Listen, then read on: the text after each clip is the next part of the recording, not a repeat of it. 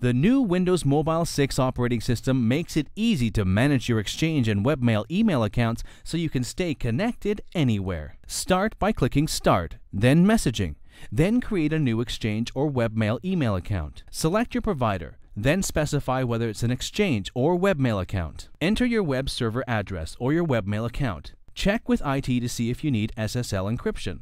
Next, enter your username and password and domain for Exchange accounts. A great feature with Exchange email is the Windows-hosted Exchange. The server stays off-site, and your account gives you access to mail, calendars, tasks, and more with someone else maintaining it. Finally, choose Settings and decide how many days' worth of email you should download, the formats of emails, and a size limit.